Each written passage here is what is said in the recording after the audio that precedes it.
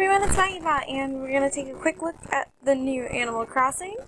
So right now I'm out at one of the things, but as you can see on the map, you can start in your kind of home campsite. So this is that you are now a camp counselor or camp manager or whatever they want to call it, and you just drag your finger across the screen and you can kind of run around. These guys all talk to you and you can hand them things. So earlier I went bug catching.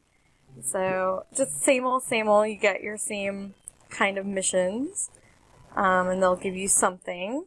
So in this one, bells are definitely still there. You don't get them as giant leaves anymore. You get them as kind of these bags of poo that they look like. And there's this new friendship level thing where every time you talk to someone, you are raising your friendship level with them. So let's see if I can't get them to tell me a story. So as they tell you things, they're going to apparently be self-conscious about it, but then your friendship level raises, and the more friendship you have, the more things they'll give you. And so we're in my campsite now. And my campsite started out as the cute keyword, but then when I wanted to invite more people in, you have to invite them and they'll kind of tell you what types of furniture to build. So this is some ranch stuff. I have some cool stuff. They're sporty. Oh my god, I know it's loud, but I thought it would be kind of fun to see what this looked like. And then up here we have friend requests. So I received a friend request, so I'm going to add the friend. And so, oh yay! I have no idea who these people are, because it's not, people don't usually use their regular screen names on this thing. I don't know why, but I figure friends on here always wanted. I am Maggiebot. My friend ID is now on the screen, 9130-7064-250. Please add me.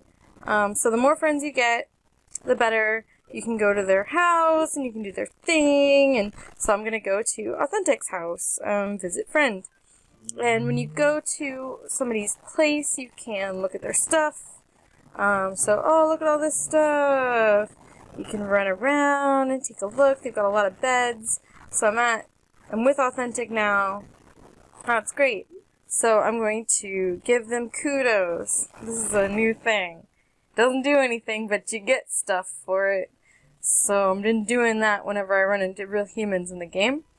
And then the other thing you can do is look at their market box, which is basically stuff you put up for sale. If you found it, like if I really needed these peaches or whatever, I could buy them. I didn't really need those peaches, but I just wanted to show you what that looked like. Then there's up here, you have these goals, and some of them are timed, but you can see that I already did a lot of the timed ones. And there are stretch goals. Look, I bought an item, so I get 30 goods. And if I had done any of these other things, I would get more stuff. So your inbox, instead of having to go to a physical mailbox now, is here. And that's really what I want to stress about this version. So I'll go back to home here. So what they've done is changed a couple things about Animal Crossing to just make them faster and easier. Catching bugs or going fishing, it's now like 2 clicks instead of the more complicated version it was in, let's say I'm going to tap on that bug and it'll approach it, and it'll tell me when to tap and capture it, and instead of trying to make it into a dexterity thing, it's an app thing. Like, you could probably just catch whatever you want to catch, without much trouble. One of the biggest problems of this game is that, it's definitely not built for you to just play all day, all the time. Once you've completed 3 requests from any given character, you'd have to pay tickets to complete more, which is a good thing for them because they want you to pay for those tickets, but not a great thing for you because you don't want to pay for tickets, you just want to play your game. language is so funny sounding. So I happen to have more stuff for this guy, so I just keep handing stuff in. Hopefully this was somewhat interesting. Animal Crossing Pocket Camp will be out in the States sometime in November is what they said. This was a little workaround where if you were in Australia, which I was this afternoon, you could download it from their app store. Of course I will do the last request that I just happen to have. I just had a lot of stuff on me, so I went shaking down trees and stuff earlier.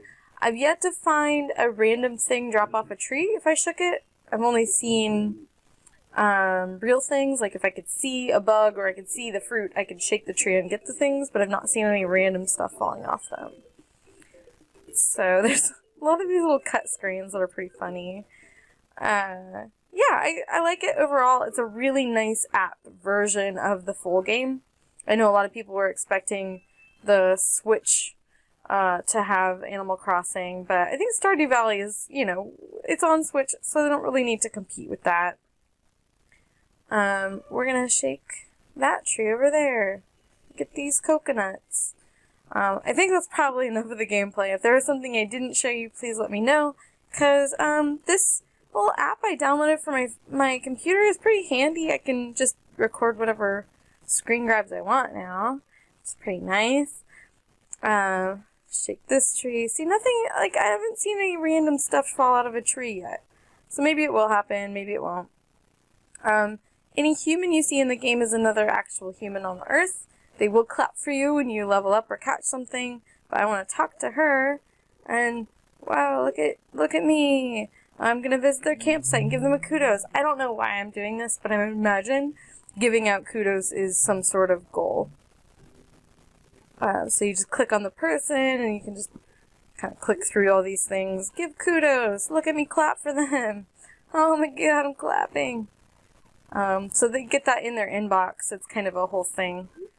So, yep, that's pretty much the game.